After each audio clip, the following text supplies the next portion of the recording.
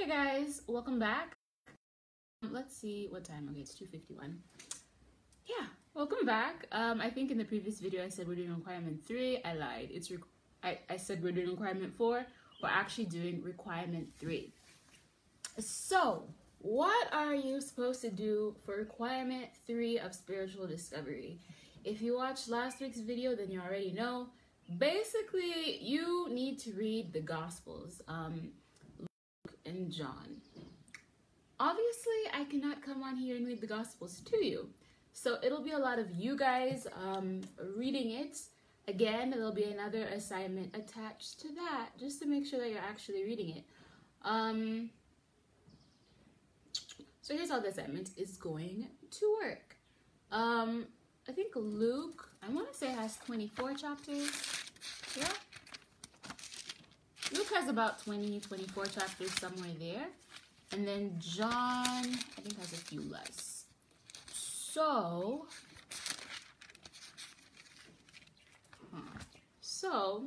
here's what we're going to do. For each of the books, that's Luke and John, right? I want each of you, the explorers, to write down 7 things you learned, or 7 things that interested you, or 7 things that shocked you. It could be 7 questions that you got from Luke, and then do the same for John. I'm not going to attach a due date to this assignment yet, but please know that it is there in the background. Yeah, please make sure that you not get your 7 pieces of information like from Luke 1, Luke 2, Luke 3. No, spread it out. So let's say Luke 1, I liked this. Luke 6, I like this. So make sure you spread it out throughout the books. But that will be the mode of assessment for this requirement. Yeah.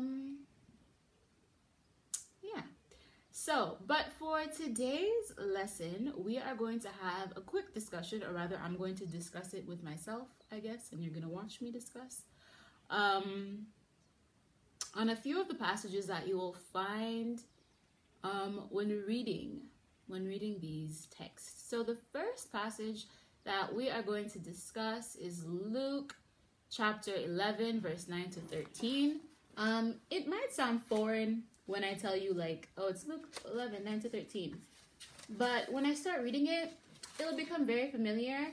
You know, the thing with the Gospels is it's like 4 different people's accounts of the same events, more or less. So in Matthew 7, verse 7, which is probably the one that you guys know, ask and it shall be given to you, seek and you shall find, knock and the door shall be open to you. Luke, a bit differently. Well, not really, but kind of. So that's the one that we are going to be focusing on first. Luke 11, verse 9 to 13.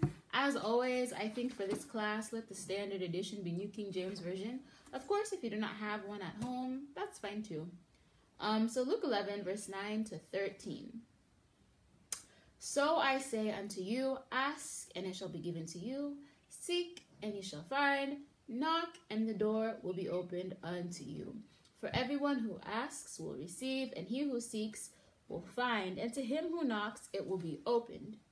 Verse 11, if a son asks for bread from any father among you, will he give him a stone? That's very deep. Or if he asks for a fish, will he give him a serpent instead of a fish? Or if he asks for an egg, will he offer him a scorpion? If you then, being evil, know how to give good gifts to your children, how much more will your heavenly Father give the gift of the Holy Spirit to those who ask him? All right, I hope we're following. If you want to, you know, as you're following along, jot down some notes. You can end up using this for your 7 things you learned. You know, you can have a little bit of leakage. So, what do we learn from this text? Obviously, there are 3 things, right? We learn to ask things of Christ, we learn to seek, and we learn to knock. Now, my focus, I think, first will be from verse 11, right? And verse 11 says, if a son asks for bread from any father among you, will he give him a stone? Yada, yada, yada. If you ask for a fish, will your dad give you a serpent or a snake? The answer to that is no. That's not going to happen. And why won't that happen? Because our fathers love us. Our parents, our guardians, they want the best for us. So that's how it should be anyway. So if our parents cannot do that, what makes you think God can, right? As humans, our nature is to sin. You know, ever since the fall of man, that has been what is inherent. Any goodness you see in a human, that's an act of God. So it's kind of like our memory gem was saying, right? The glory of man is like the flowers that fall away. Excuse me, that's what is being said here, kind of.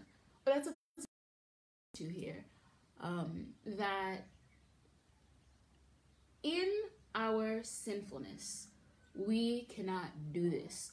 How much more the one who is perfect? You know, in our sinfulness, through our sinfulness, in the midst of our sinfulness, we are able to do good acts, okay? These are things that will fall away.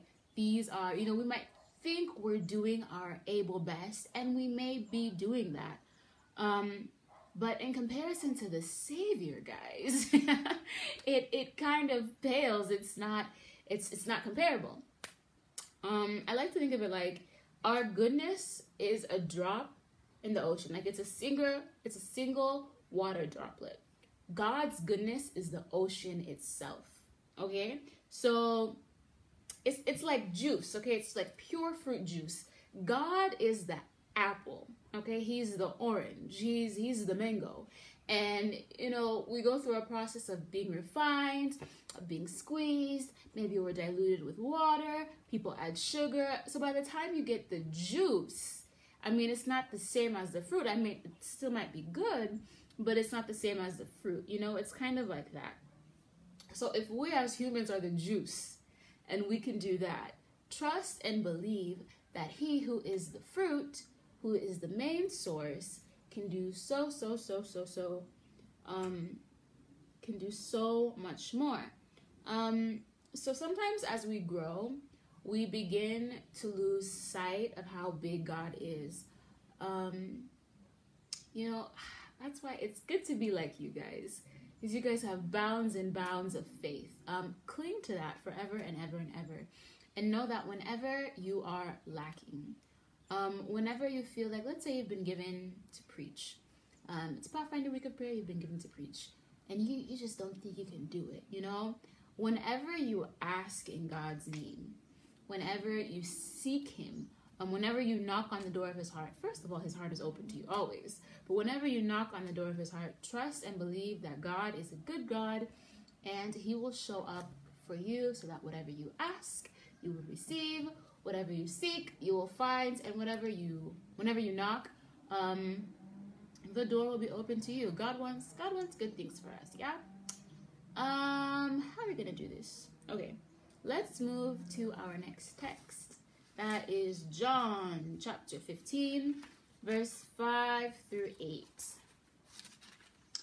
John chapter 15, verse 5 through 8. Okay, this one, let's see if we can do this one in like a few minutes. This one is kind of similar to the previous one a little bit. I am the true vine, and my Father is the vine dresser. Every branch in me that does not bear fruit, away, and every branch that bears fruit, he prunes, or he tends, he whatevers, so that it might bear more fruit. You are already clean. Oh, you guys, I'm sorry. I started from verse 1. I was supposed to start from verse 5. So, from verse 5, I am the vine, and you are the branches. He who abides in me, and I in him, bears much fruit. For without me, you can do nothing. If anyone does not abide in me, he is cast out as a branch and is withered. and they gather them and throw them into the fire, and they are burned. If you abide in me, and my words abide in you, you will ask what you desire, and it shall be done for you. By this my Father is glorified, that you bear much fruit, so you will be my disciples. So when I read this text, I know it's a bit long. Don't worry, it gets longer. when I read this, the thing that pops out at me is God is the source. I don't know if there's some t-shirts that have that design, God is the source. That is what I hear whenever I hear this text, right? Have you ever seen a branch that is living without being connected to a tree? You know, like a mango tree, right? When the branch is on the mango tree, it's like, it's flexible, it moves. If you peel it, you'll see that there's green stuff there, meaning it's alive. But what happens when the tree falls down? When the branch falls down, it becomes dry, it becomes brittle, it becomes broken. It's only good for firewood, right? So similar to that, without Christ, we cannot exist in the way that we are supposed to. He is our life giver. So it's very funny, eh? Whatever we do, in the previous text we said any act of goodness that's within us, it comes from Christ, right? Even when we sin, okay, pay attention. Even when we sin, like let's say someone comes and says, no, did you eat my piece of pizza? Yeah? And then you, who knows deep inside your heart that you ate that person's pizza, what are you going to say? You say no. The same breath you are using to lie is the same breath that God gave you. When you reached out your hand to steal that thing, it was with the vital force that God gave to you, okay? So, what if we took that energy? What if we took that life that Christ gives and we turn it for good, okay? So when we turn to Christ, when we give our life to Christ in that manner, trust and believe, we will be fruitful and we will be blessed. Verse 7 says, if we abide in him, our will align with his. This is actually very important, especially considering the last verse that we said, ask, seek, knock, and God will, what is it? Give you, you'll find it. You know what I mean. You know, when it says ask, it doesn't mean ask from anyone. Maybe you've heard people praying and I'm from anywhere. Maybe you've heard people praying and they'll say, let your will be done. You know, because God is not going to give you what is not good for you. God ultimately wants the best for us, and it can kind of be hard to know what God wants from us when.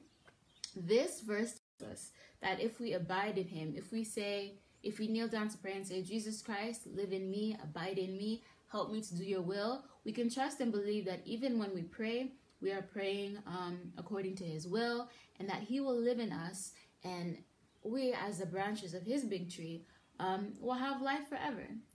Without him, you can do nothing, but with him, as it says in Philippians 4, verse 13, we can do all things. This is the end of this part. I will be back shortly with part 2 and the last verse.